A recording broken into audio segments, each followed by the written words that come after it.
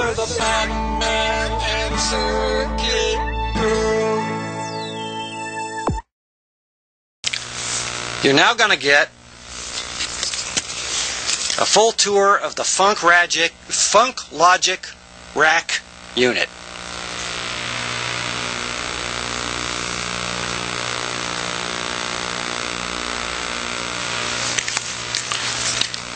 Now, module by module, the first one is the fat Holy Grailic interactivator, which I had commissioned for Project Barbecue 2000. Are we still in focus? Okay. It's got an interactivity knob that can be turned from linear to compelling. It's got a UV meter. It's got a killer app switch, which you can turn from MIDI or M1 D1 to 5.2. This one goes up to 5.2, and it's got a compatibility rating that goes all the way from incompatible, which is marked PC, to toaster, which is very compatible. The Holy Grailic interactivator. You can't get one. Now this is the dual knob. Well, hard to read, but it is a Valvecaster 1960 or dual valve teleknobic preampulator.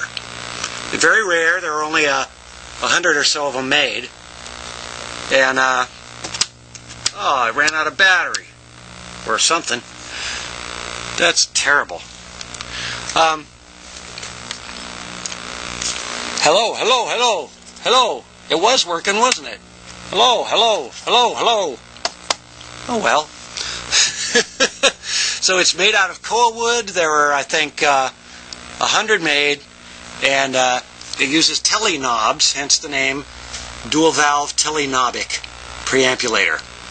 And it's got B gain and A gain, and this one goes from C to U, and this one goes from 12 to 47. This is the Digilog Dynamicator. Its comparator goes from squishin' to biggin'. The tuberator goes from frosty to pop. The vintagerator goes from UGG to 1001001. And it's by Funk Logic. Now here's the best. We're going to skip it. The Funkerator goes from the Brady's to Thumb Poppin' Good. It's the algorithmic prosecutor, again with UV meters. It goes from to aha on the Imaginator, and punch goes from fruity to coma. Now right here is the palindrometer. And as you can see, it's fully effective.